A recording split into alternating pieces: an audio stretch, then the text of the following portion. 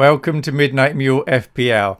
I'm Midnight Mule and this is the video for the 5% series, that is to finish in the top 5% globally. Follow these instructions and you should do okay. Alright, let's look at how the last couple of game weeks went and what we should be doing for game week 36. In the last video I did for this series, it was too close to when the games were finishing and I wouldn't have time to put all the scores in.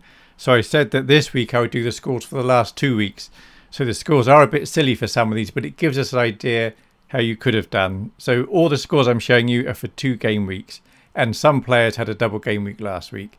So the goalkeepers you'd have played one of: De Gea, who got 12, Raya, who got 5, Ramsdale 13, Pope 4, Kepa 6, Meslier 1. That was an average of 6.8 for the keeper.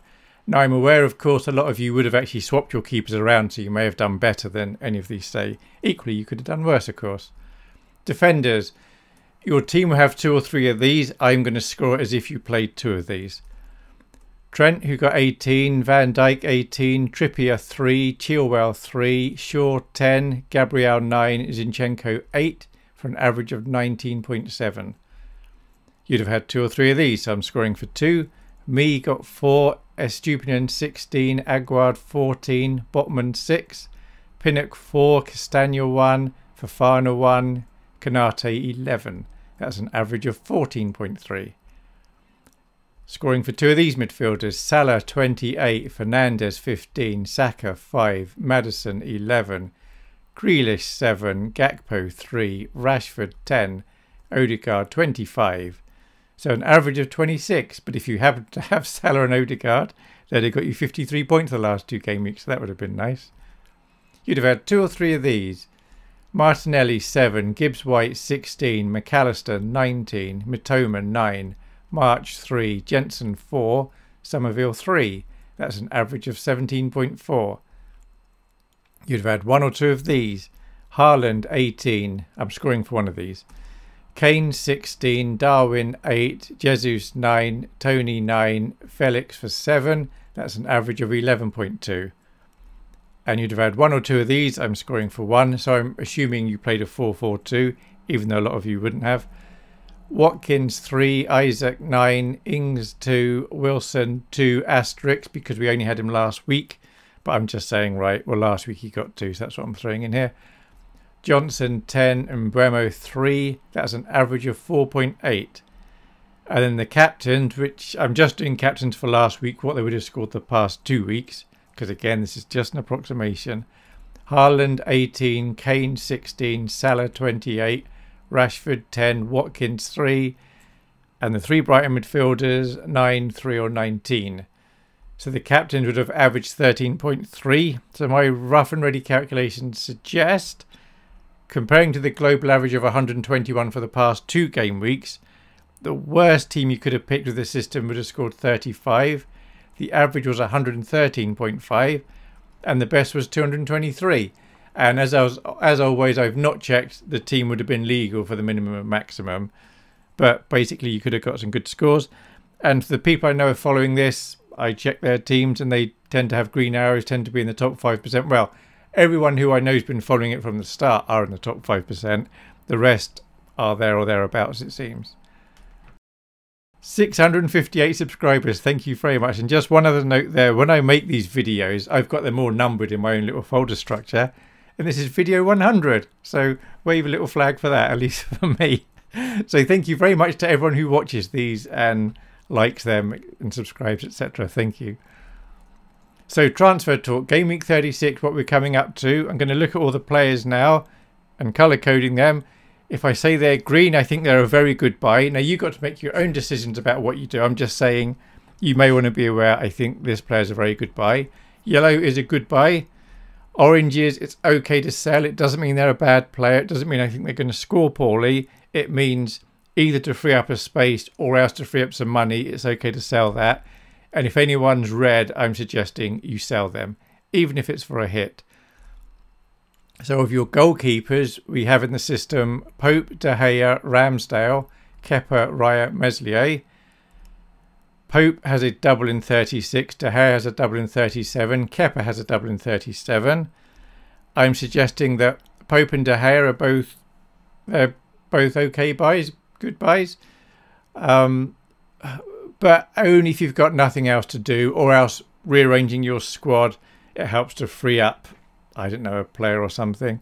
So generally I wouldn't suggest doing a goalkeeper transfer, but if you wanted to, for whatever reason, these two are perfectly okay ones to change. For example, if you have no other transfers to make and you've got 2 free transfers that you could make, and you've got maybe Mesley or Ramsdale or Raya in goal, you may as well get Pope if you can, or De Gea, because they should do better than the 3 I just mentioned in the next couple of weeks.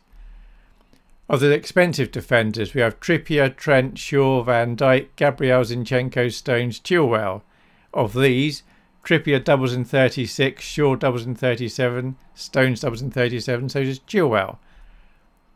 I'd say that Trippier is a good buy. I'd say Shaw a good buy. They're both good buys. I would say Trent is also a good buy. I've made him yellow, so not as good as green, but he's very close to being a green because of the way he's playing in his position midfield. He's getting a lot of attacking returns. So even though he doesn't have a double game week, he's actually very good, but he's also expensive. Stones does have a double game week coming up, so I've also made him the yellow. Of the cheaper defenders, Kanate, Estupinan, Botman, Fofana, Me, Pinnock, Aguard and Castagna. Estupinan doubles in 36, as does Botman. Estupinan doubles in 37, as does Fofana. I'm suggesting Estupinan's a very good buy. I'm suggesting Botman's a good buy, but only really for this week. You may not play him again after this week. He's also only yellow because there are other Newcastle players you may rather have, and you've only got room for 3.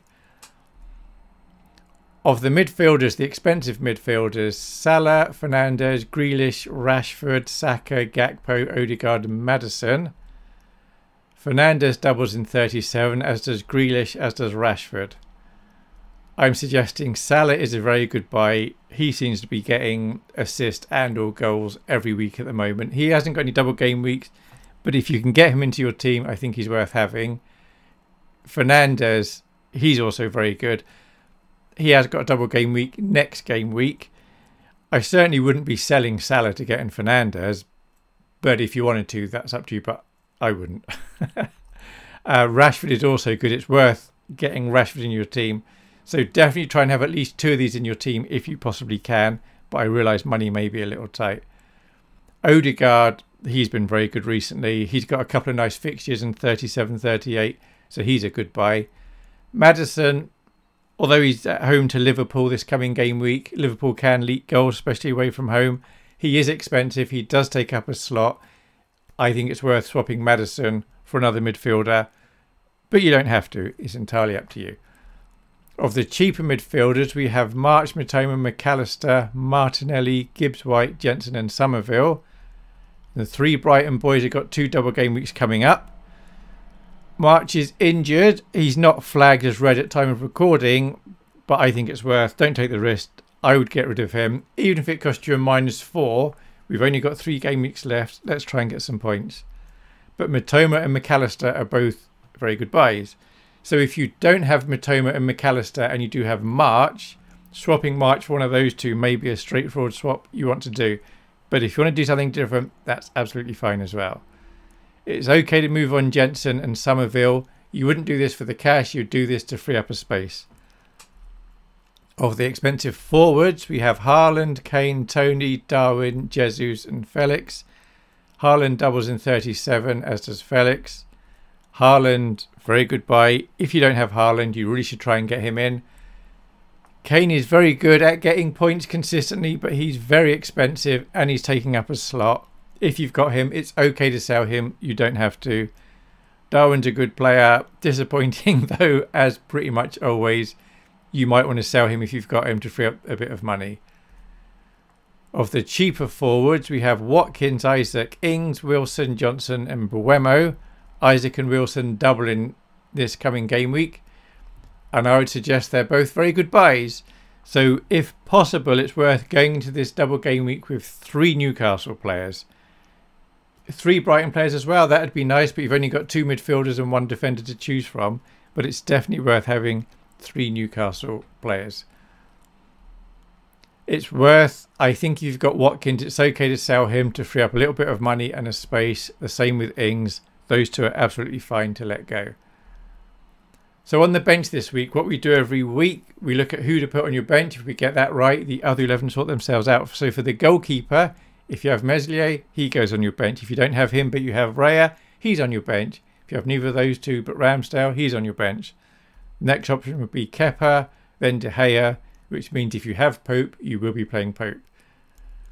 I'm now going to show you 16 players. The first player you see that you have goes to position 3 on your bench. The second one you have position 2. The last one position 1, but of course has to be legal. You can't put 3 defenders on your bench, or 3 forwards of course.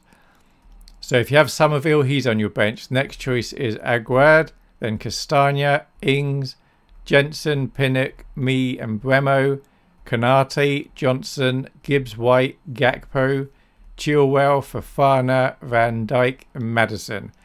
I'm aware that some of these are good players, have a reasonable chance of returning, but the players you've got left I think are going to be better than these. If your bench isn't full after this, I suggest you put on the bench your cheapest defender who doesn't have a double game week, or if you don't want to do that or you can't do that, go for your cheapest outfield player, your midfielder or forward. Just put one of those on your bench, the cheaper one. Regarding captaincy, we're spoilt for choice. There's loads we could captain this week. So I'm suggesting Isaac is a perfectly good choice to wear the old Mule hat. Also, another good captain choice would be Wilson. If you don't fancy either of those two, or you don't have either of those two, Trippier. Possibly a bit of a risky choice because he's not going to get loads of goals. He may get no goals. He may get no assists. He could get 2 points both games, but he would be a fun pick. Also, you could choose one of the 2 Brighton midfielders you have, although Haaland, Salah and Rashford are all good choices. So I'm thinking you're all going to have 2 of these players at least. So choose one as captain, one as vice captain. The order I've listed them is probably the safest order to choose them, but it kind of really doesn't matter too much probably. And hopefully that makes enough sense. There we have it. Thank you very much for watching. That was the instructions for Double Game Week 36. If you've been following this for long enough, then hopefully you'll be in the top 5% globally now and doing pretty well in your mini league. Okay, thanks for watching. Bye.